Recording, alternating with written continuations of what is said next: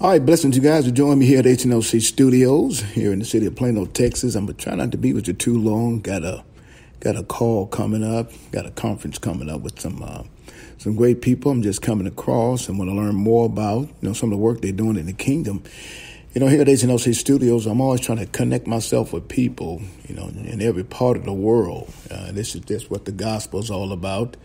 And learn more about what they're doing and how they're actually coming in contact with more revelation rather than education with the kingdom of God. And that brings us to a very strong place when we actually look at Scripture and we understand it's not so much that, what a person has wrote down, verifying a breakdown of a Scripture. But God gives you revelation also. Sometimes we're so dependent and depicted on and just what a person says about what we look at Scripture and breakdown. It's good to study to show yourself approval, but in the process of looking at Scripture, there ought to be some revelation that God has given you, so as He gave the individual who's writing down the historical punch about this particular Scripture or passage or word that we see in the Bible. It's not so much you just got to look at it from your theological point of view. I believe that God gave you something also to the point you got to really come into understanding and be in tune with the Spirit. A lot of things we come across. Now, we're not telling you to make up nothing. You can't make up nothing. You gotta jointly fit the Word of God together. You gotta make sure it's gonna ride and it's gonna come together and it's gonna make some sense about what the Holy Spirit is giving you based on just what we read down from what we call our breakdown passages. That's good for you to read also, and maybe it can bring a revelation to you about what you're really reading and how it pertains to your lifestyle in you today. Not just concerned about the things that may have happened in that biblical time and day, but what is happening to you now and some of the things you have to deal with in life as you go forth. Father God, we thank you, we bless you. As always, here at HNOC Studios, for giving us the opportunity to come before your word and just to hear what you have to say that's coming from your kingdom. Father God, bless the word. Let me continue to be the conduit, that priest that you call to bring forth the word to your people. Let me not stand in the way of anything that you give me, but let everything I speak, Lord, be solidified in the Spirit, that they may know and understand that you're always in control in everything that you do and say, as we become that particular representative here on earth that comes from your kingdom to show the people, Father God, that we're in your hands and we're in the position of doing what you want us to do. As the model prayer says, Our Father who art in heaven, hallowed be thy name, let thy kingdom come. Lord, let us be representatives as we bring forth the words. We continue to hear from you, Father God. Let us be the conduit here on earth, not by what man says, but what the revelation of God has given us, that we may continue to pipeline the information that you've given us from the kingdom down on earth as being your representatives of the word of God. Father God, we thank you, we bless you, we honor you.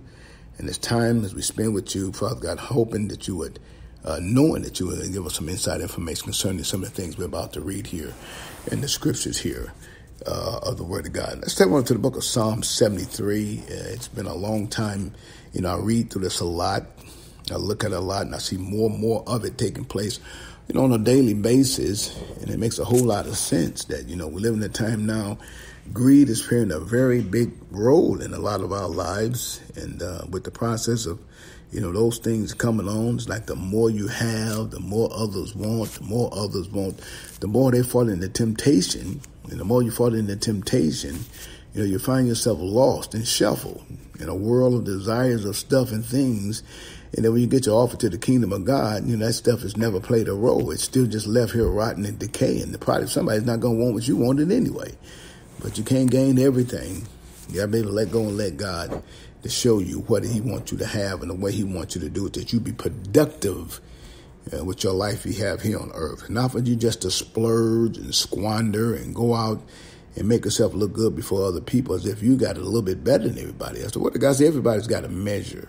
Everybody's got a measure they got to deal with. How you handle your measure. In other words, how you run your race and how you stay in your lane, what the assignment God has given you. And He did give you an assignment. According to Jeremiah 1:5, you was something imputed in you. And He gave that to you. He told you about the course in which He would take you only if you do it. Matthew 6:33. Now, Jeremiah 29:11 tell you He know the course, But you got to stick to the word of God. The word of God says you obey all my plans, all my precepts, and all my statutes. Then there's judgments that won't come upon you. So what is he saying?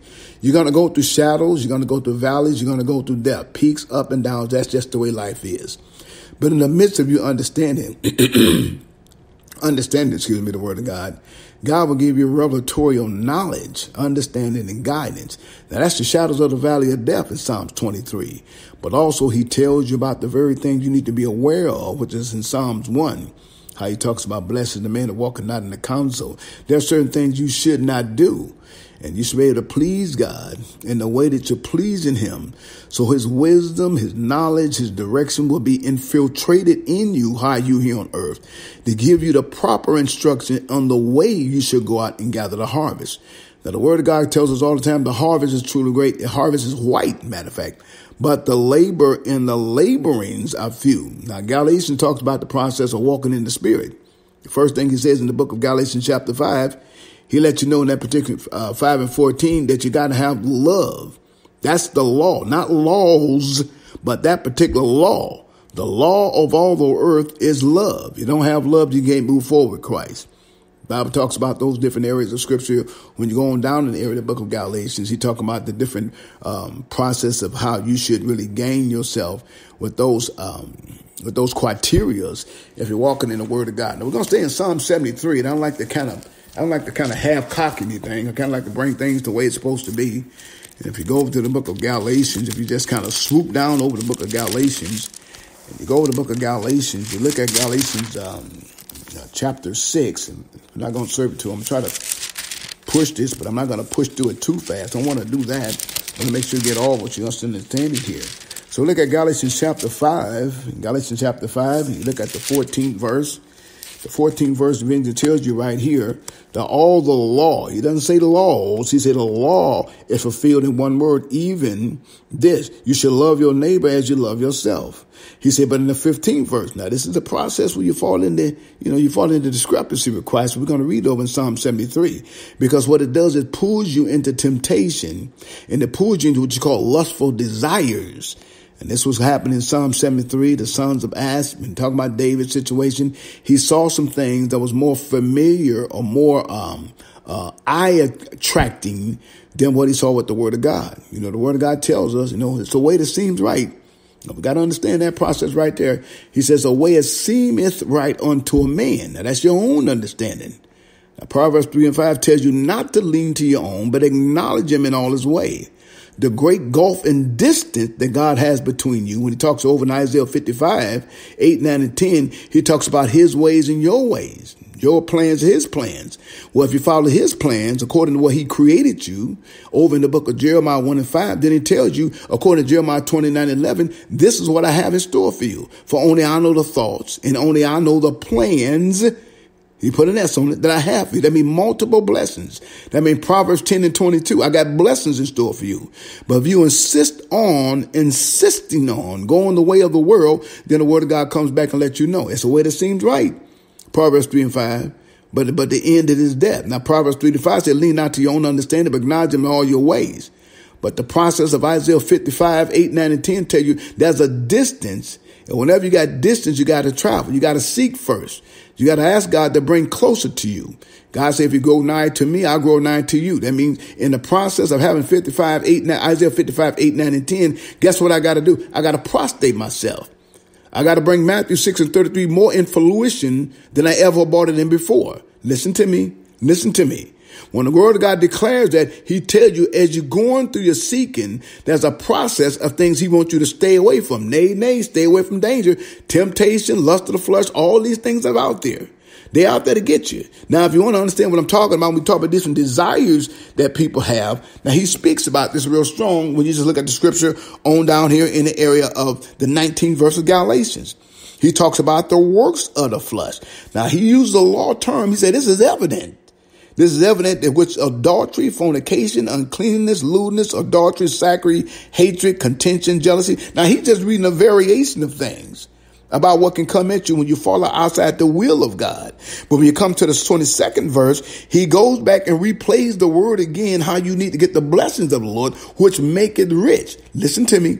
He said, when my ways pleases him, what do I get? Desires of my heart. Psalms 84:11. No good thing. Matter of fact, when you read Psalms 84:11, he say, God is a sun and a shield.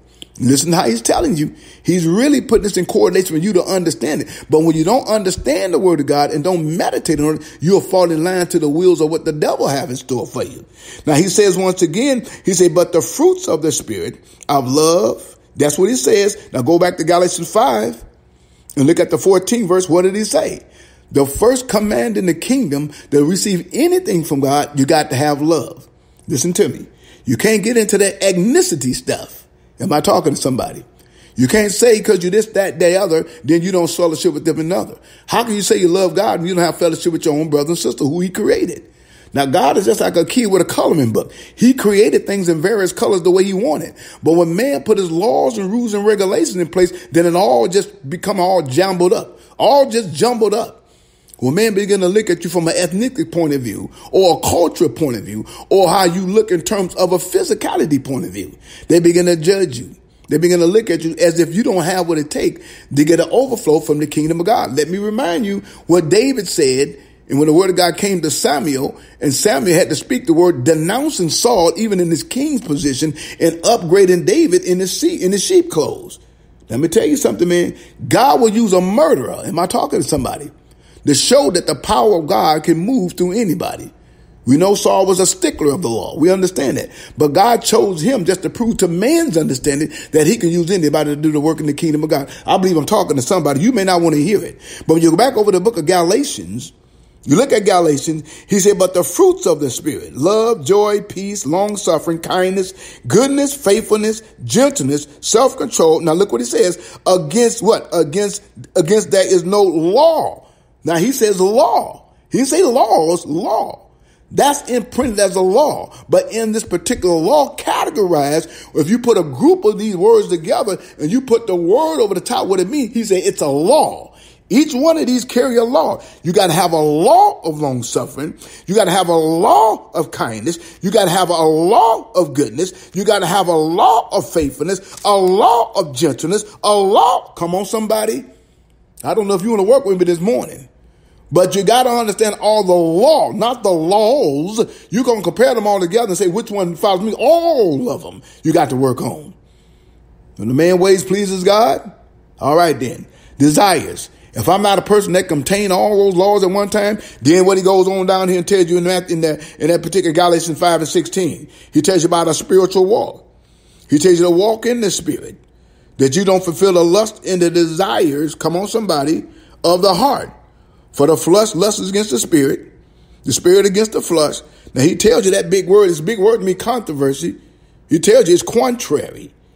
Really, it's a division going on right there. It's like oil and water. It never can mix. In other words, when you do negativity behind closed doors and nobody see you, Ephesians chapter 2, and everybody been there when we was walking our trespasses and sins, past times, y'all understand what I'm saying? We realize and understand we can't keep those things hidden. That we got to come to God and ask him to forgive us, that we may know and understand that we walk in the righteousness of God, that we may fulfill all that Christ has in store for us.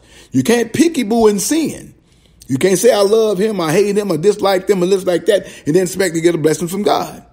Sometimes you see these particular, and I'm just going to, I'm just a realist, and I just shoot it out there like I'm supposed to, and some people contradict it, but it don't matter to me, because the word of God is the word of God. You see some of these celebrities and some of these people who go out on stage, and then they hold up these little gold statues, which they chase all the time, and then they hold up as if it's a God. And then the first thing they say, I want to thank you, God. No, what God you thinking? Because if you got a platform like that, you use to draw the kingdom of God and draw those into place to what they need to be. Now, I told people a while back, they didn't want to hear me on this. I told you to watch out for that Kanye West guy. He's not real in what he's doing. Now you see him back on stage doing a celebrity thing, out here doing stuff that he had been doing. But he came in and pulled you and duped you by your own mind. And you didn't have enough sense to understand, to have a good discernment about what God is trying to tell you. He said in the last days that there are going to be many false prophets will come. And then Joe Osteen pulled the guys in, a couple other ministers pulled the guys in, and they paraded them. Thank God for the brother down there in Atlanta, Bernard. Brian, he saw that thing. He kind of pulled away from it. But I'm trying to get you to understand.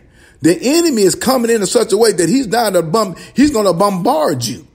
He's going to duke you. His job is to throw you off course of what God designed you to have. Now, the design is Jeremiah 29:11. What is the plan and what is the thought, listen to me, that God has for me?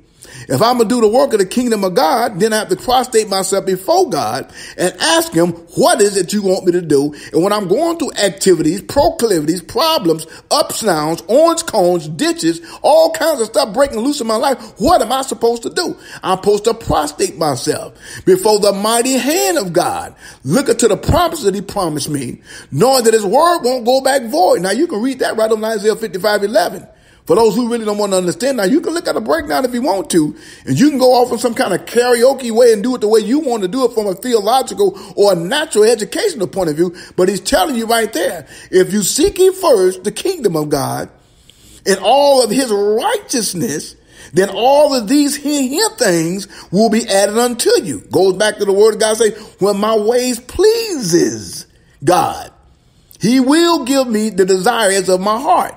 Isaiah 55:11. I am not what? Every word that proceeds, listen to what he's saying, out of the mouth of God will not come back void. Listen how he's telling you. But it will accomplish all that in therein. You go back to the word of God and you look at the same thing over in the book of Numbers 23:19-21. He lets you know that he's not a God that's telling you any kind of feebles. Now, he's not a son of a man that he should have to repent. The command is in place. He cannot reverse it. Well, God, you don't talk to me. No, stick to the course. He made a promise to you in Jeremiah 29:11. When you came up out of your mother's womb, he already baptized you, ordained you to be a prophet before the nation. What you have to do is find out what your gift and your giftings are. Stay in your lane. Quit looking over in Sally's lane, Bob's lane, Joe's lane, and Mike's lane because they got a role, because they got a ring, because they got a title, because they over some great big establishment. And you kept looking at your gift, it's not nothing. God said you too have a gift to do something. Takes it back over the word of God over there in Matthew 25. In that 14th verse, that master came and out gave gifts. Well, God gave you gifts too. But if you go into your gift looking at something else that's more pleasing to you, and you go the ways of the world, then expect the fact that happened with the world. If you're bold enough to be a person of the world, expect the consequences that come with being a worldly person. Now, it takes me back over to Psalm 73.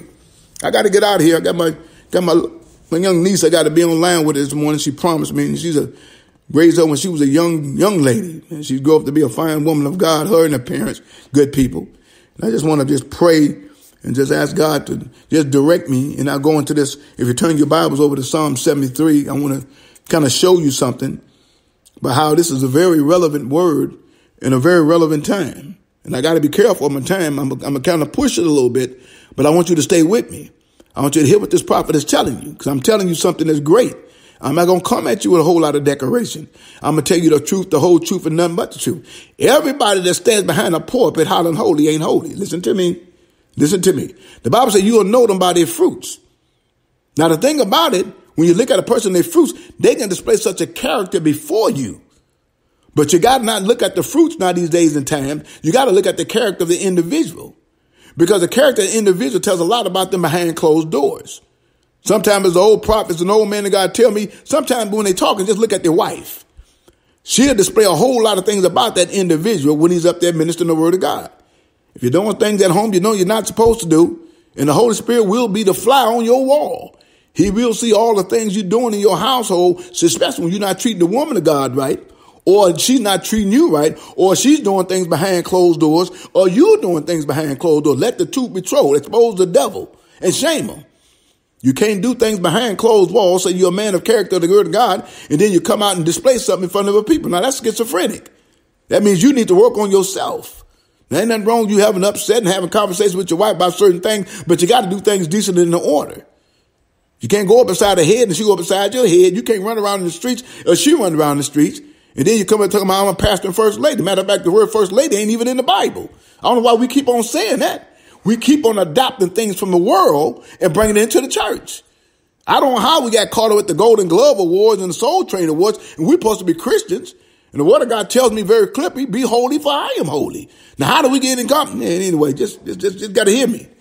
That's what David deals with in Psalm 73. Pretty much some of the things I'm talking about. You can't go in the house of God, come before the stage of God, and you become so revealing to people. Lord, in the name of Jesus, sometimes you guys got to let it go. You can't come up on the stage and God in front of people and be revealing like the world people. I'm talking about no men and women. And you know, people in the audience are sick. They're suffering through things. And then you come up in there and you dress like somebody that's been out there. And then you expect them to be right before you. But then the words come out of your mouth is different. Okay, y'all don't want to get on that, but it's the truth. Sometimes you're going to represent the kingdom of God. You need to know how to represent the kingdom of God. Pull your shirt up. Loosen your skirt up. Pull your dress down. Am I talking to somebody? Yeah, you want to dress like the world, but God never called you to be a world. He said, be ye holy, for I am holy. When I grew up in my days, my mother came to church. Now, I'm not saying you got to do that today, but it's a way you can do it to keep it stylish. You didn't see about the neck and some ankles because they made sure they kept themselves covered, that when God brought somebody along with them, and then he would be pleasing to him. You don't let the world know what you got and what you look like under what you have on. Am I talking to somebody? Yeah, who am I? I'm a prophet. That's what I am. And a man walking in an authoritative apostle position. You may not want to hear, but I'm going to let it go. And if you don't like it, guess what? You can turn it off. Because the truth is that they're talking about this word over here in the area of Psalm 73. He makes it very clear. He makes it very strong. And he doesn't hold back when he speaks about this. In Psalm 73, if you go over, let's look at this a little bit before we get going. I got to get out of here.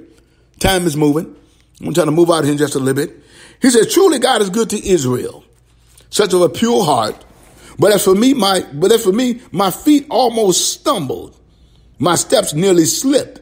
For I was envious, look here, of the boastful when I saw the prosperity of the wicked. Look what the brother was saying. I was jealous. I was a Christian and loved the Lord, but it seemed like they had it going on. Kind of sound like Habakkuk stuff. Habakkuk got to complain about why all the wicked got it going on. The Lord had to tell Habakkuk, look, write the vision on the wall, stay in your lane, and it's going to come. But it won't tarry, but it'll come at the appointed time. I believe when you stay in position, though things may not seem like they're working out for you right now, but God is a God of remembrance. He said his word won't go back void. He said his word will accomplish. He said that every word that proceeds out of his mouth, it will go forth and it will not come back void. But it is accomplishing word to do all that he declared. Now, in this particular story, David looked at the outside of the wicked. And he looked like they had it going on and he didn't have it going on. He felt like living a life of the Lord was a boring life. But I almost slipped and went over to their side when I saw all the good stuff that they had. And that's what we're doing right now. We keep on implementing things from the world into the church, trying to make it more appealing to the outside, what we're supposed to do. But the word of God is designed to do everything on its own. It don't need no help. Am I in there with somebody? The word is designed to engineer to do what it's designed to do. It will do what it said if you stay with it and look at it from his point of view. Am I a God that I should lie? Or am I a son of any piece of a flesh that I will have to repent? My words are yea and nay, and I'll be given a commandment to bless.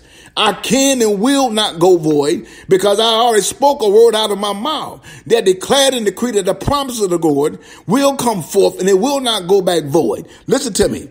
He says over in his 4th verse, for there is no pings in this particular area, the King James, New King James version, for there are no pings in their depth, or no pins in their depth. Their strengths are formed. They are not troubled on other sides, nor do plague like other men. So what he's saying, okay, they got it going on, so why am I suffering? This is what the enemy gets you at. This is what the enemy really diametrically opposes your understanding about God. When he gets you to turn away, once you take your eyes off the hills in which your help comes from, and you don't see things moving the way you think they should move, the devil begin to taunt you. He'll come and he'll snatch you clean up out of the hands of what you was designed to be. And sometime in the real time, you keep on trying to look at it from another position because you're trying to find some kind of way that you can get a little bit of that prosperity, that joy that looks good to your eyes. He declares a word over in the 6th verse. Therefore, the pride strives as a necklace. Violence cover them like garment. Look at all the stuff he's telling you. Violence covered them like garments. All the wickedness that you can get away with without even having any problem, without anybody saying anything to you. It seems like they veil with the negativity stuff, lust of the flesh, desires of the heart, that it says in Galatians. It don't seem like they have no trouble. They don't get in trouble. They don't have no problems. They boast and strong. They got the best houses. They got the best cars. They got everything. Oh, Lord, in the name of Jesus, behind the scene, God has got a calculated move at a certain time. He goes on and it says, their eyes bulge with abundance. They have no heart. Look here. They have more heart than they could voice. They scoff and speak wickedly concerning oppression.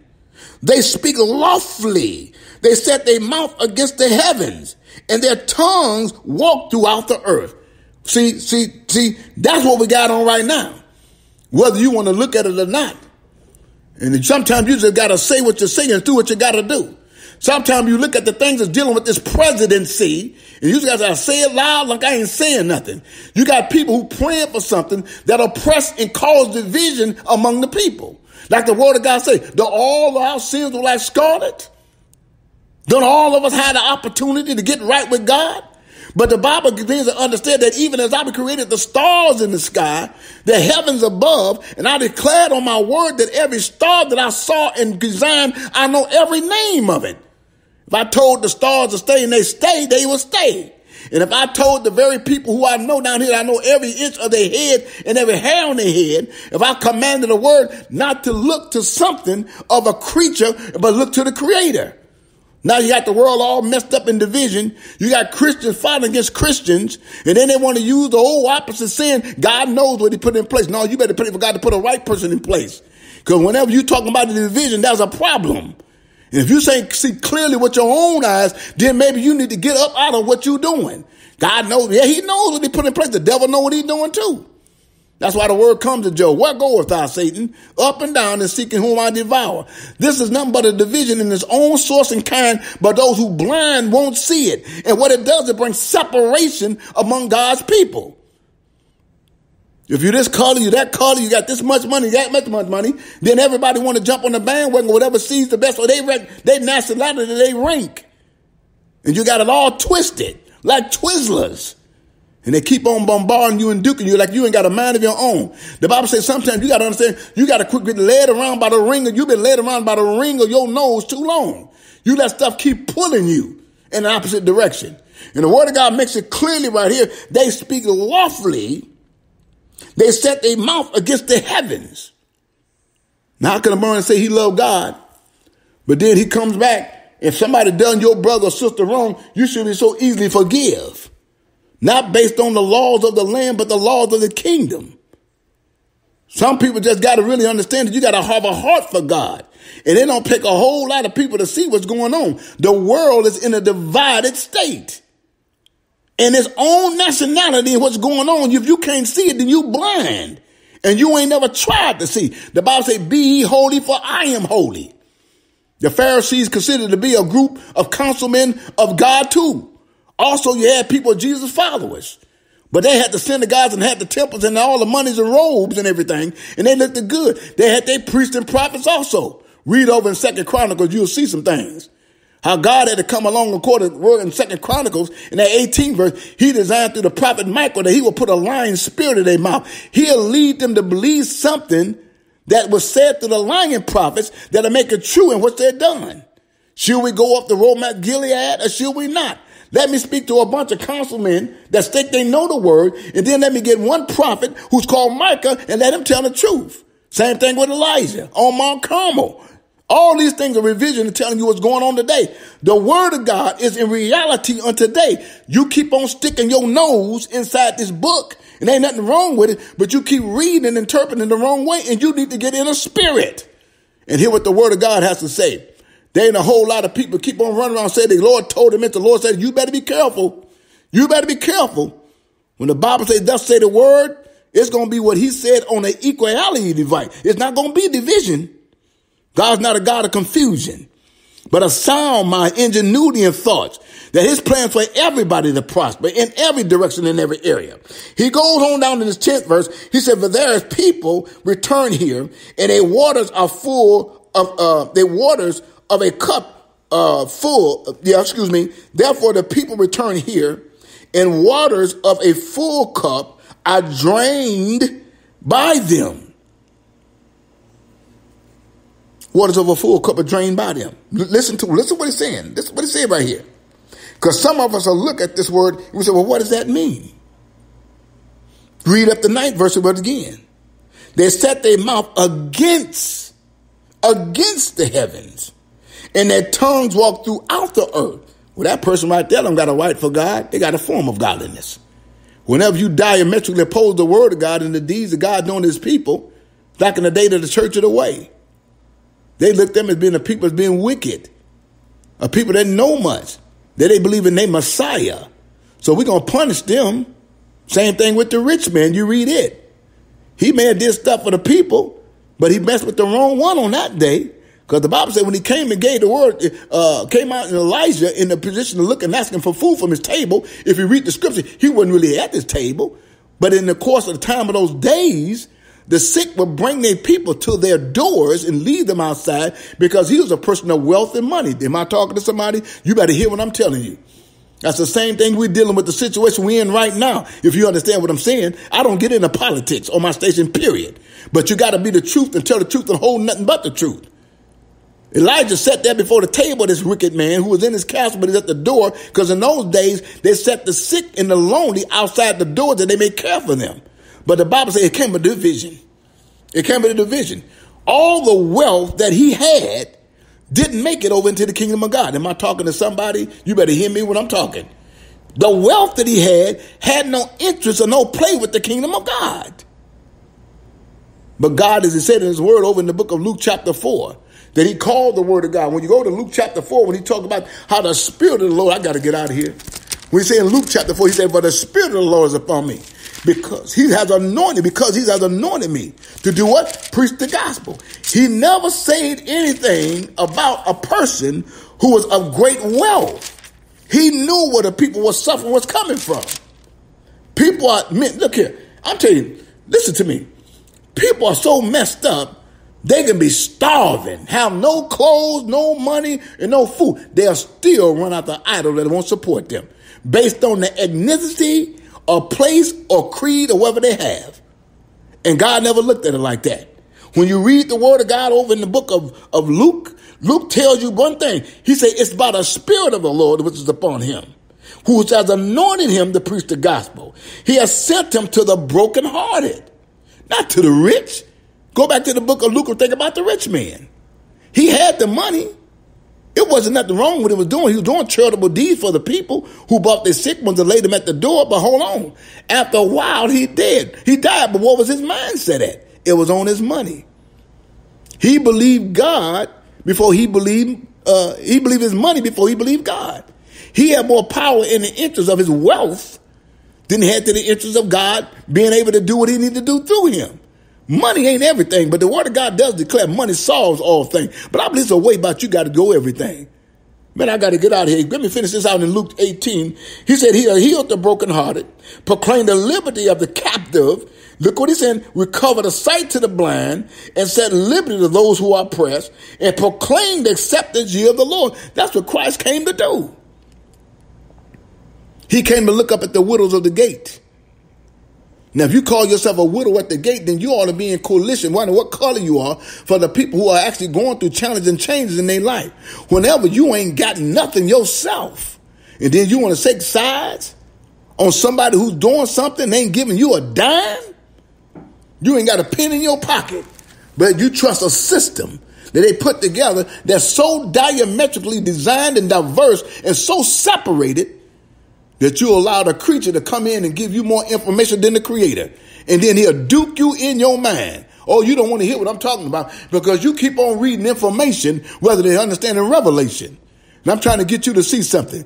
My God shall supply all of my needs according to his riches and glory.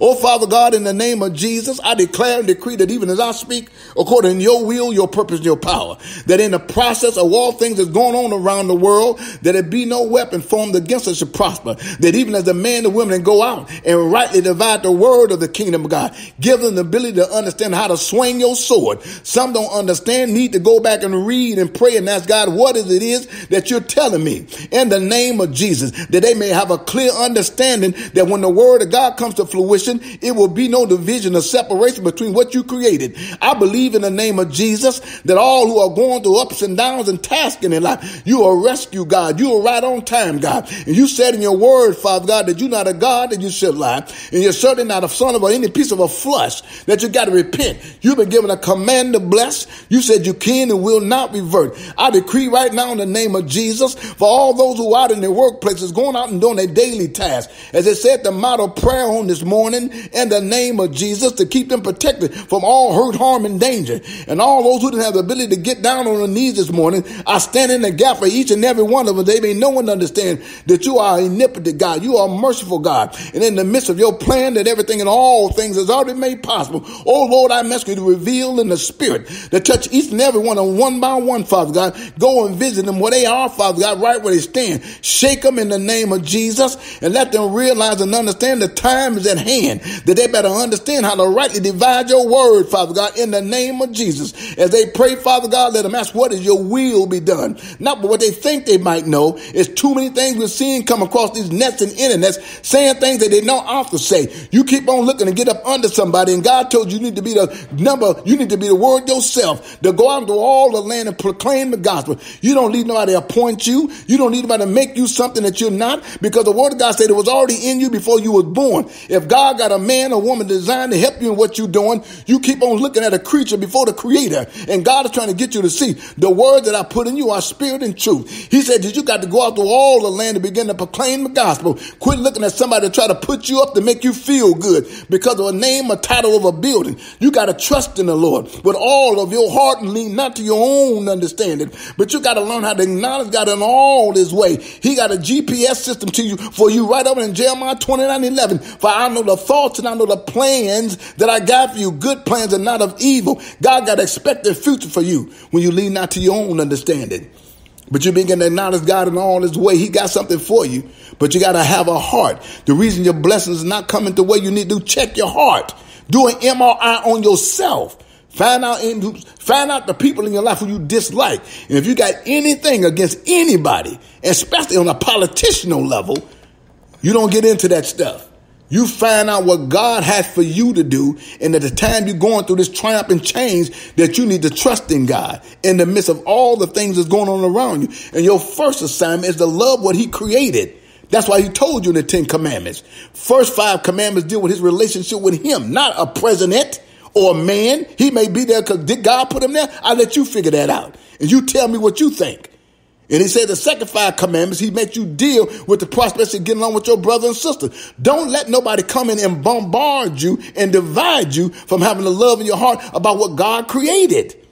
And then you see your blessings clearly begin to come. I speak a word in the name of Jesus for all those who are bamboozled and don't understand what's going on and get an idea of what another man told them. Let them go on their knees and prostrate themselves before you, that they get a clear understanding about what you said and not what a man said, that they may know and understand that you are God and beside you there is no other. I thank you, Father God, in the time that we spent on this line to hear what you have to say that's coming from the kingdom, God. Bless HNLC International, the woman of God, all my sisters and brothers, whatever they may be in traveling. Thank you, Father God, that they're safe. My kids saved in the name of Jesus. Look over my young daughter, Amber. Line up everything in her body according to the word, according to the blood, that there be no discrepancy or anything in either one of their lives. Now, one of them in the name of Jesus. Bless this household, Father God, up and down and all around. Let the power of the conviction of God's word move through and out and shut down everything that's not like God. I decree and declare that it's done. In your precious and powerful and mighty name, I pray, Lord, amen. Well, we got to get ready to get on this another show that's coming up here at HNLC Studios with my young niece coming out of Detroit, Michigan. I'm going to get in with her with some great people she has turned me on to. Hope it's going to be a great time. It's going to be a great service, and we're going to hear that's what the word of God has to say that's coming from the kingdom. And then you guys have a great day. Hey, look, we love you. Y'all take care.